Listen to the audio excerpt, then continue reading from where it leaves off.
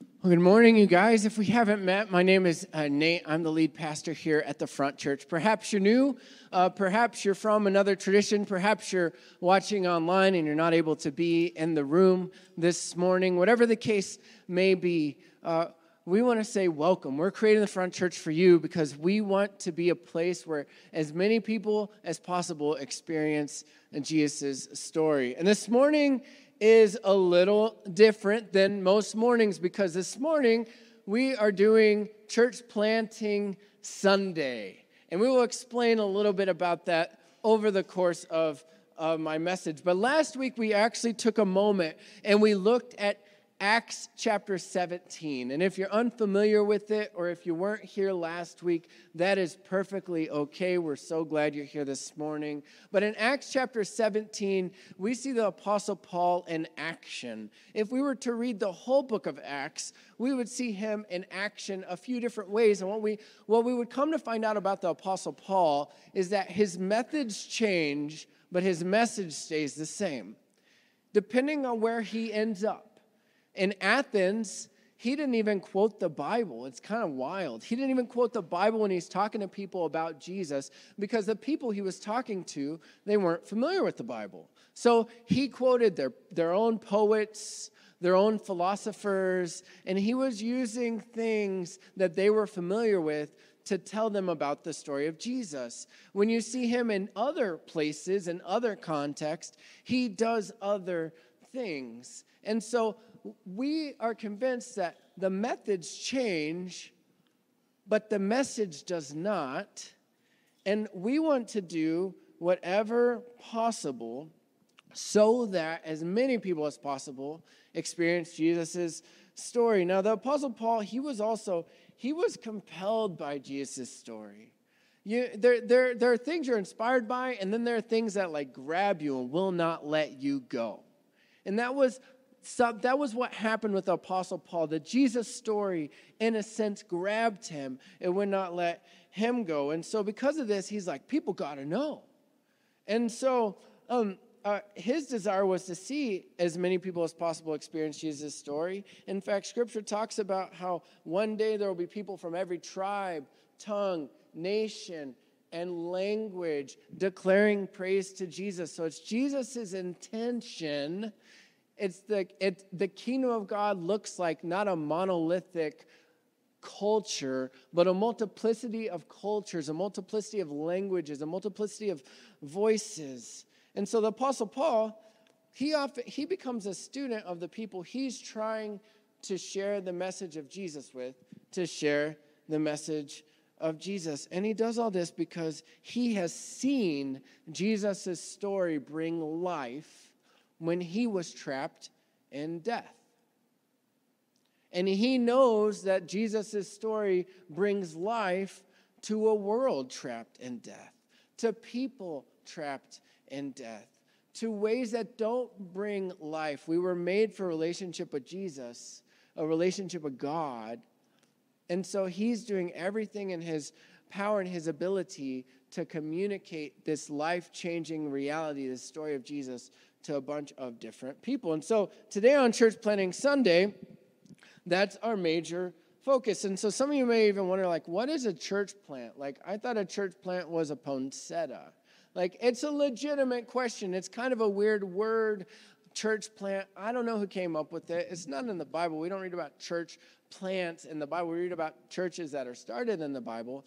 But church planting is exactly that. It is starting new churches. Why start new churches? Because you want to invite as many people as possible to experience Jesus' story, and different methods reach different types of people. And you can't just do all the methods or you won't reach any of the people. You got to kind of pick your target, so to speak. I mean, Paul's picking his target when he goes to certain cities. Jesus picks his target. He says, he's come for most of the time, Jesus, when he's ministering, is ministering among Jewish people. Occasionally he ministers outside of Jewish people, but he knows, but I got a guy for that. That guy's going to be Paul. But you got to pick your target. You adopt different strategies to reach different types of people. A couple quick statistics. Why do we start new churches? Churches 3 years old and younger, it takes 100 of their people to reach 10 people for Jesus. If there's a church between 3 and 15 years old, it takes 100 of their people to reach 5 people for Jesus. If a church is older than 15 years old, it takes 100 of its people to reach 3 people for Jesus. The simple reality is the younger a church, the more outward focused it's got to be. When you're younger, you have to be outward focused because you don't have anyone in here. And the older church, the more you get used to one another, the more you get used to seeing those familiar faces, the more you get used to just kind of a way of being and doing church, and the less focused you become on those outside of your church walls. Inviting as many people as possible to experience Jesus' story is best done through starting new churches. It's actually the thing that kind of it shares this story. Don't we have enough churches? Well, that's a good question, too. In 1900, there were 28 churches for every 10,000 Americans. In 1950, there were 17 churches for every 10,000 Americans. In 2000, there were 12 for every 10,000 Americans. And in 2004, there were 11 for every 10,000 Americans. I think the number is even smaller. Now, the number of churches has increased 50% since 1900. But the population has increased by 300%. So the number of churches isn't keeping up with the number of people around. Consider these statistics. Each year, 3,700 churches close their doors permanently. And each year we open 4,000 churches. So that's a net gain of 300 churches per year. In the United States right now, there is one church for every 1,000 people. And currently, we're netting 300 churches because 3,700 closed, but 4,000 open. So there's a net of 300. But to keep up with the one church per 1,000 people, you actually need to net 1,900 new churches per year. We're just not doing enough. It's not happening quick enough. And 4 of the 5 churches that do exist are plateaued or declining. And so church planting, it's not about starting new churches to start new churches.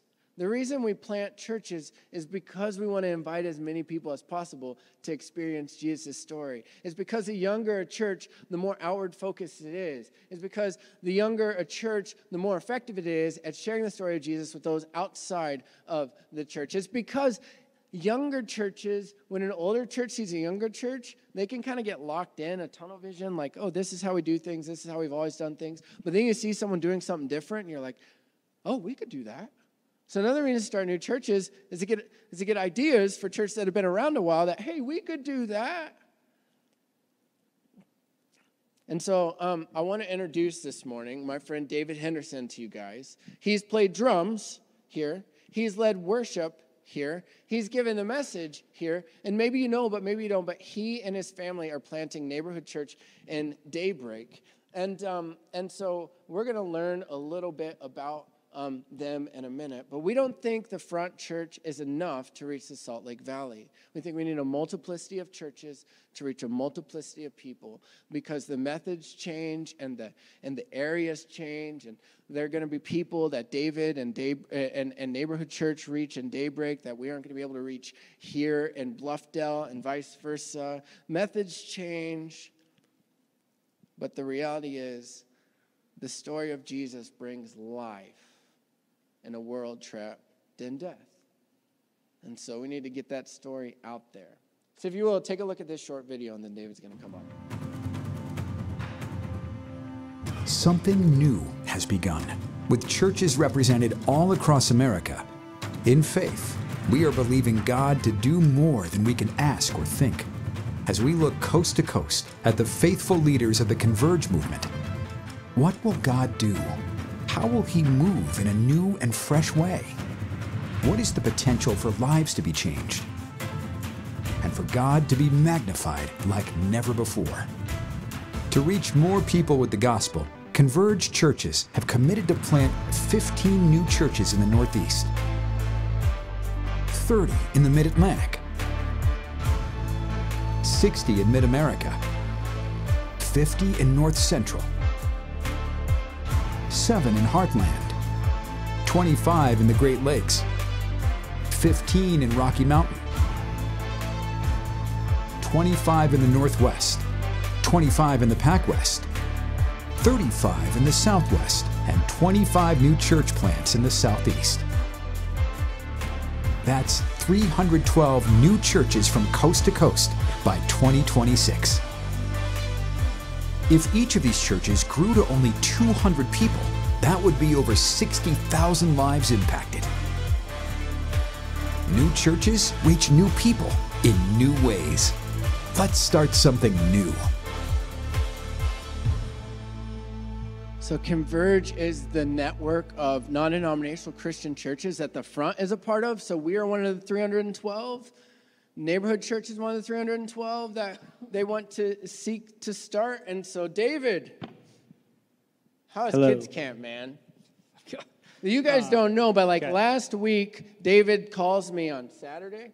Yeah, Saturday or And Sunday. he's like, bro, we thought we were going to have 30 kids. We have 50 kids registered right now. We need some help. Can you put out a plea to your people? And you could hear the desperation in his voice.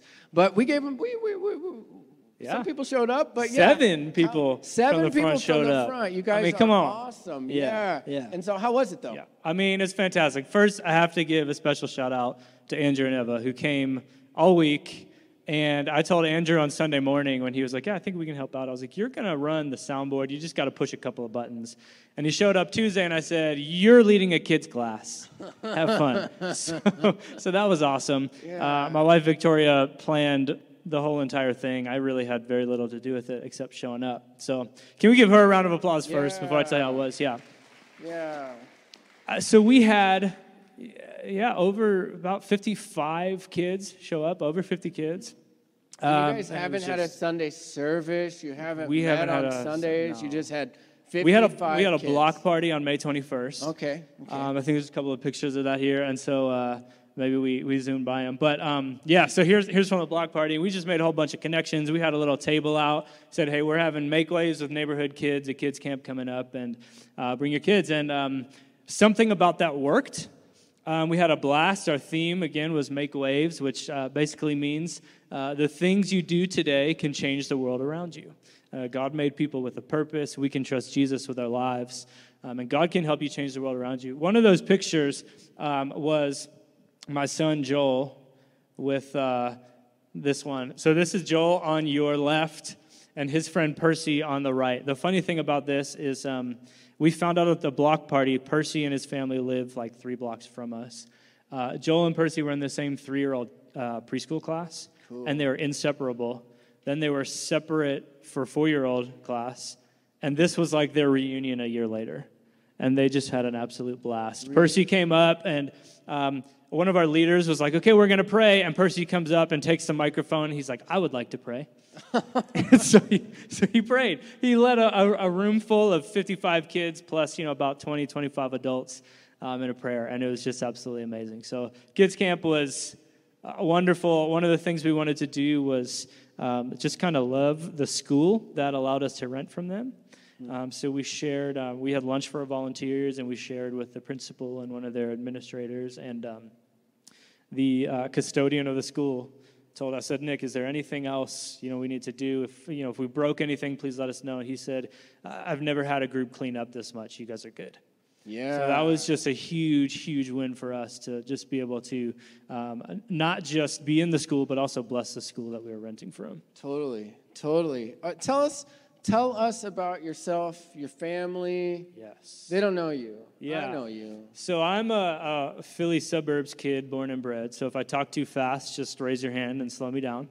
My wife, Victoria, is from northeastern Kansas, and we met at Penn State University in the Navigators, which is a campus ministry.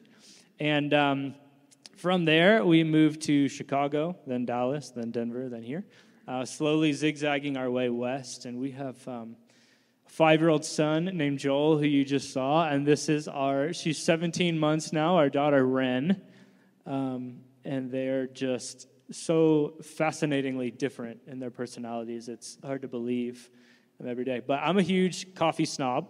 Okay. Victoria is as well. We freely admit that. We love hiking. And Who we has like the doing best- some other things, Who too. has the best coffee in the Salt Lake Valley? Do you agree? I don't know that I can legally endorse someone right now. Okay. Just being a snob, I also thought maybe we'd have like a good fight on our hands. Okay. I'll say your coffee on Sunday mornings is on the right track. So Okay. yeah, if you know where that comes from, you have a good start. La Barba Coffee. Shout out. Thank you, La Barba, for your amazing coffee that we brew here at the front. That's if right. you want to give us discounts, we will take them. Free advertising. There it is. Yeah. Oh man, we never had a sponsor before. You never That's know. right. You want to sponsor kids camp? Why did you guys move to Utah? Why Daybreak? Yes, that's a really wonderful question. The short answer is the Lord told us to move to Utah. I was a staff member at a church in the Denver area, and I was sitting at a short-term missions team informational meeting. This trip ended up falling through, but the Lord used it in our lives in a pretty big way, and he just broke my heart at that meeting for Utah. And I went home and didn't tell Victoria for a long time that I thought the Lord was calling us to plant a church here in Utah. And we were supposed to go to Converge, 312 churches. They have a church planting assessment center, and about 2 weeks before, I found out that we were supposed to be observers, just go watch the process, and I found out that they had gotten our registration wrong, and they had put us down as candidates. And our lead pastor, who was my boss at the time, said, I'll get it fixed, don't worry about it. Well, I said, let's talk about this. So we had 2 weeks to prepare for the church planting assessment center. So they tricked you. I think they did. I think there was something. Okay. But at that church planting assessment, and this is before we had ever even visited Utah, we called our hypothetical church at the time Daybreak Church. And 8 months later, we came and visited Salt Lake Valley, and we met another pastor here, and he said, you want to plant a church in Daybreak? I said, no, we want to plant Daybreak Church. Yeah, in Daybreak. What are you talking about, dude? Why do you keep saying in? And so he said, you have to come to our house for dinner tonight. And he gave us kind of the driving tour and drove us all around Daybreak. And Victoria and I just knew, this guy was right. We're going to plant a church in Daybreak. And so our name has since changed. We kind of thought about, let's not get sued. We hear that's not good for church plants. So what are the parts of Daybreak that draw people in? And it's the community. It's the, all the garages are like in the back of the houses on alleys so that everyone can have front porches and interact with each other. And so we said, it's the neighborhood. It's not just like the place of neighborhood, but it's neighborhood, like living out your sense of neighborhood with the people around you. So we think of neighborhood as the category that will always put two people together, if you use Jesus' definition in Luke 10. Okay. So tell us about neighborhood church. Yeah. I read your mind. Oh, yeah. That could be dangerous. So, neighborhood church, we say we want to lead our neighbors to life-changing relationships with Jesus. We believe that when you meet Jesus, everything changes. Not that everything is perfect in your life, not that everything just all of a sudden, all the puzzle pieces fit together, but everything has a new perspective to it. There's a deeper spiritual sense to everything when you meet Jesus, and he's always with you. And so he's the comforter, right? He's the healer. He's the encourager. And so when we talk about neighborhood church, we say that it's a place where you don't have to measure up. Yeah. We live in a place in Utah. When Victoria and I talk about it, we call it the keep it together culture. That says you've got to have it all together. You've got to measure up on the inside and on the outside. You've got to have it all together. And so we say you don't have to have it all together. This is a place where you can come when you know you don't have it together. Because, the culture says keep it together. There's a standard you've got to meet. And we meet a lot of people who say, you know what, there's a standard I'm supposed to meet, and I'm just learning that I can't meet it. And I don't know what to do. And so we say, you're right, you can't meet it because the standard you've been told is impossible. But Jesus made a better way. And so that's what neighborhood church is all about, is sharing with people there is a better way, a life-changing relationship with Jesus. Yes. What are you most excited about right now for neighborhood church? Yes, great question. So coming off the heels of Block Party and Make Waves with neighborhood kids, we have a lot of people we've connected with that are sort of right now, because those things just happened, they're sort of floating out there. So I'm really excited right now to say, hey, let's get together. Let's connect on a deeper level. Throughout this summer, we have 3 meet and greets where we're going to have people come out. It's just kind of like who we are, why we're here, what are we doing, would you like to be a part of it? And every Sunday this summer, with the exception of Father's Day and 4th of July weekend, we are having what we're calling Sunday socials in a park by our house, and just saying, hey, no pressure, just come. We'll provide some, main dish, and we'll provide all of dinner. You can bring a side or dessert if you want, and we just want to connect with you. We just want to tell you why we're here, give you some information, and build the team. So that's what I'm really excited for right now, is building connections, building a team of people who say, yes, we want more gospel-centered churches right here, and we want to be a part of this. I love it. I love it. What's the biggest challenge you're facing right now? He laughs. I have to, everything, can I say everything?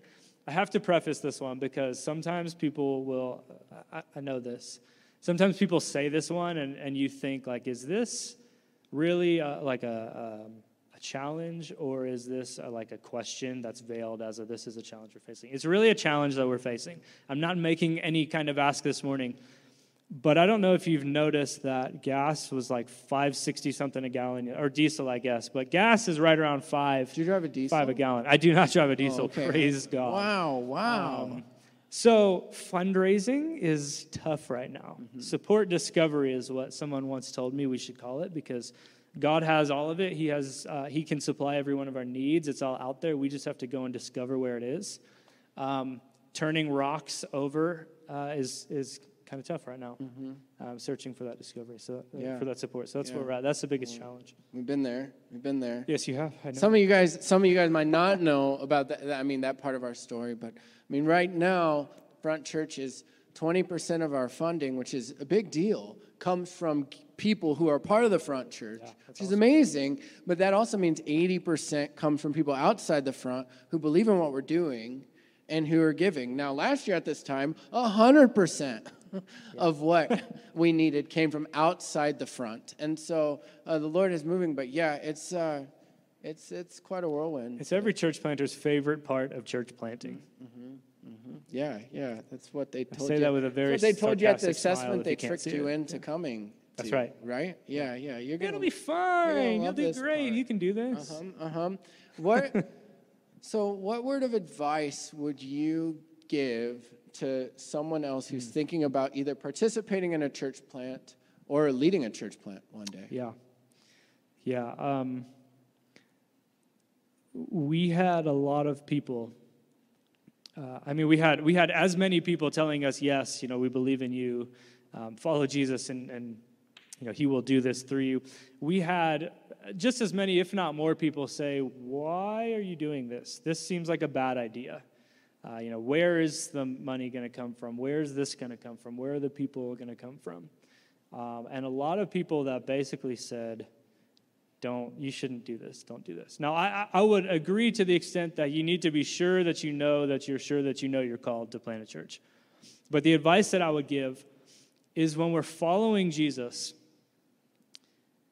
crazy is normal and normal is crazy.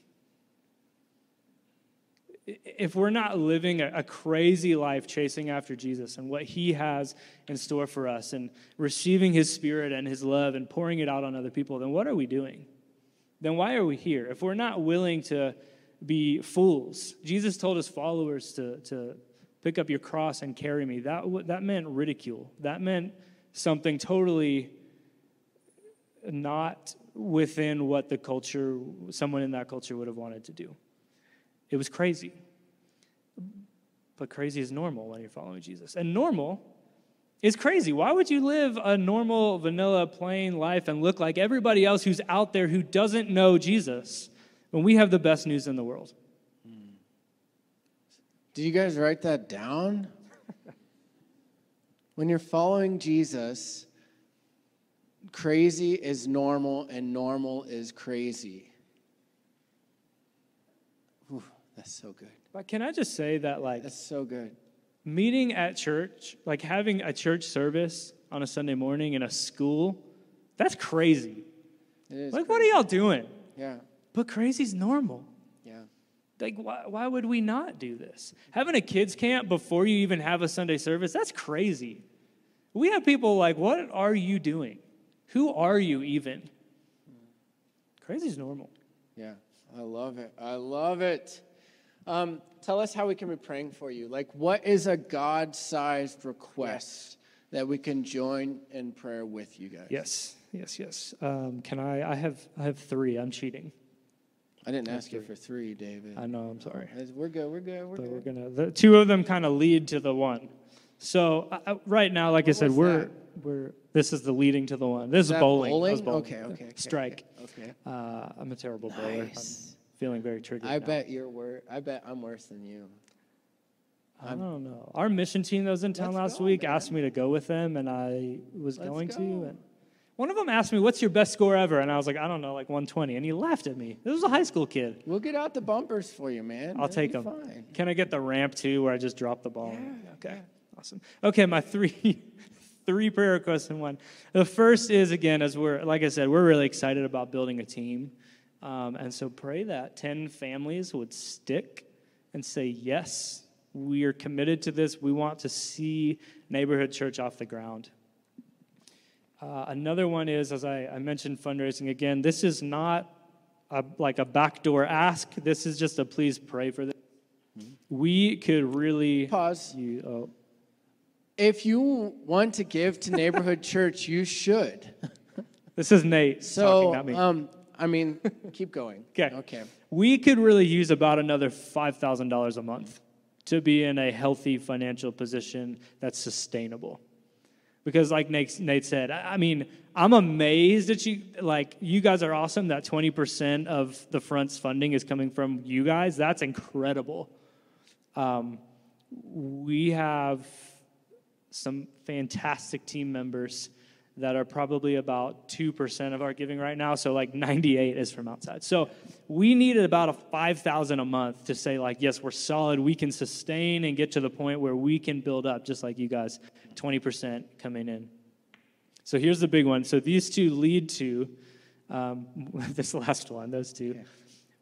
Daybreak, so I have to describe Daybreak a little bit here. Daybreak's broken up into like 13 to 15 villages right now. It's huge. It's got like almost 30,000 people, if not more by now. It's supposed to be like at least double that in the next 10 to 15 years. So it's broken up into villages. They're adding more villages. God is convicting us to ask the question, why can't we plant a church in every village of Daybreak? And that doesn't mean that every one of them is kind of this like meets in a brick and mortar building on Sunday. What happens if we meet at the coffee shop on Sunday? And yeah, we want to have a few of these kind of hubs, these big Sunday services, but what does it look like to have a church in every village of Daybreak? And so that's our big prayer right now. That's what we're asking the Lord for. So pray that Neighborhood Church could plant a church in every village of Daybreak. Yes. I can't give you a number for that right now because they're building more and more villages, but that's where we're headed. Okay, yes. Can we pray for the Hendersons right now? Victoria, can you come up here? Okay. Okay, I didn't either. Dear God, we thank you for David and Victoria and Joel and Ren, and we thank you that you don't just call one person, you call the family, and you brought them here because they want to see as many people as possible experience your story. We thank you that you put the name Daybreak on their minds and in their hearts before they ever knew that a Daybreak, Utah existed. That is your work. We thank you that you have affirmed and confirmed their calling over and over and over again. And right now, God, we join with them in praying for 10 families to say yes to being a part of Neighborhood Church. And like a big yes, not like a periphery on the edge yes, but like a we're all in yes. God, we pray that you would continue to provide. We know that the scripture says you own the cattle on 1,000 hills, which just means like resources are not a problem for you. And so we pray that you would connect them with people who can help fund the vision of Neighborhood Church so that people come to know you, Jesus, so that people are invited into relationship with you. And yes, God, we join them and praying for many, many, many churches all over the Salt Lake Valley, and specifically for a church in every village at Daybreak. We thank you for how you're helping them dream. We thank you for placing them where you are. And we thank you for a crazy successful kids camp. And we ask you to bless them, and we ask you to move through them, Jesus.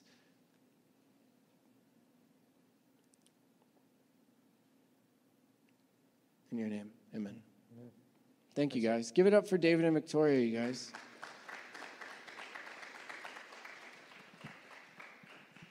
Shortest message you've ever heard in your life. You ready? Let me read a passage of Scripture. 2 Corinthians chapter 5, verse 17 through 20. Therefore, if anyone is in Christ, the new creation has come. The old is gone, the new is here. And all this is from God, who reconciled us to himself through Christ and gave us the ministry of reconciliation, that God was reconciling the world to himself in Christ, not counting people's sins against them. And he has committed to us the message of reconciliation. We are therefore Christ's ambassadors, as though God were making his appeal through us. I love that term, ambassador. An ambassador is a representative. If I was an ambassador of the United States and I lived in a foreign country like Japan, my goal as an ambassador of the United States is to represent the aims, the values, the country of the United States in that foreign territory. I'm an ambassador of the United States to Japan. Scripture says that we're ambassadors. Like, we're literally like, this is not our home. Sometimes we want to make it our home. But like, the kingdom of God is our home. And when we go about, when we live, when we go through everyday life, we are an ambassador of Jesus to those around us. We are an extension of God's presence to those around us. God makes his appeal through 17 years ago, my life was changed. I thought I was going to be hired. I was hired to lead worship for an organization. What I didn't realize was the organization was a church planting focused organization. And over the course of a summer, 17 years ago, young college kid leading music, I saw new church after new church after new church after new church love on its community. Care for its community. Exist not for those within the walls of the church building, but most of them didn't even have buildings, but exist for those outside of the church building. I saw churches wrestling with the question, if we disappeared, would our community even notice?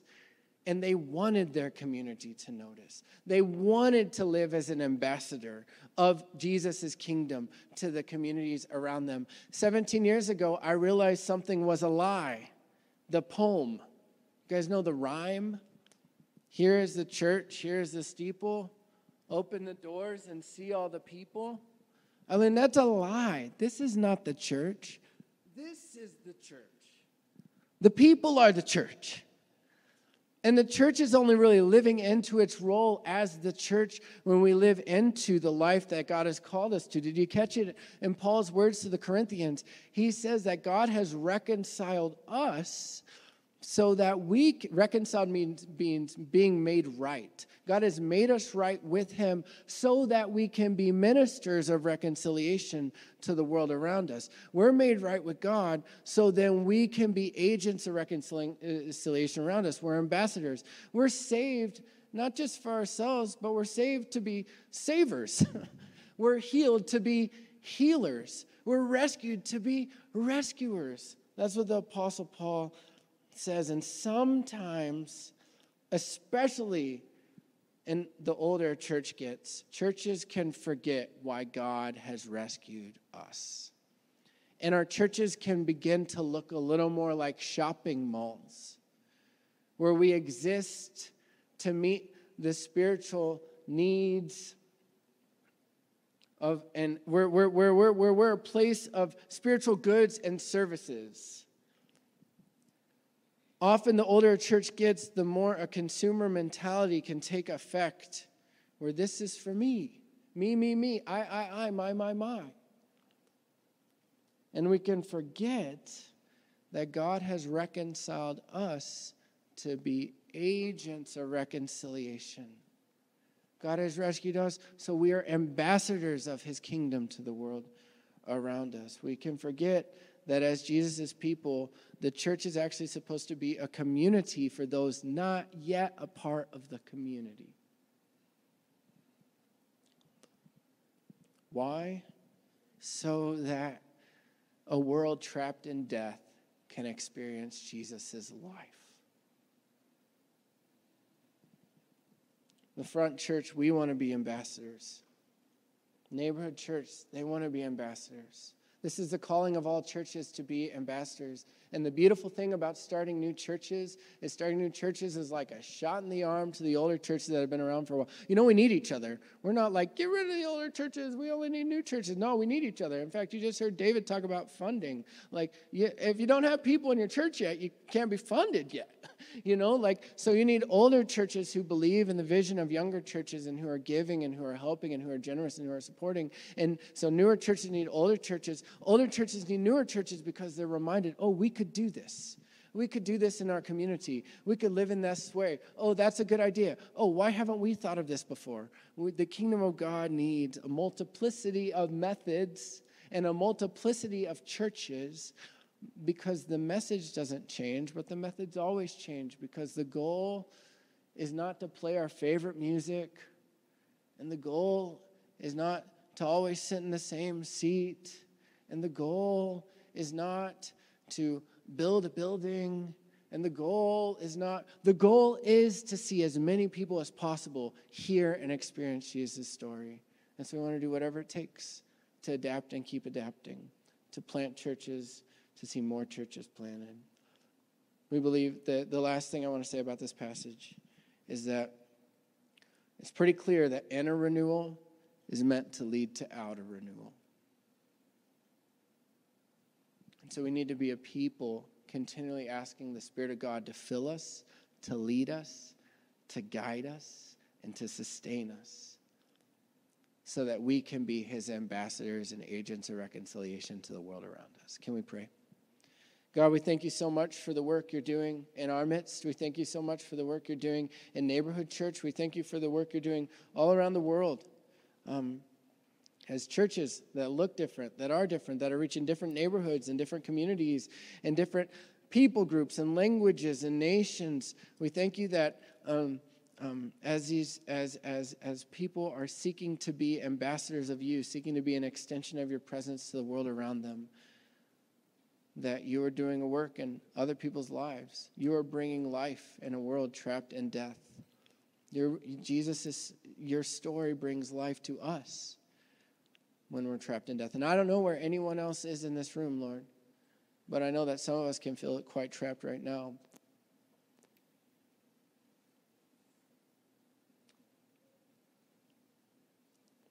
And we need to experience your life. Spirit of God, breathe your life into us. Use us. In your name.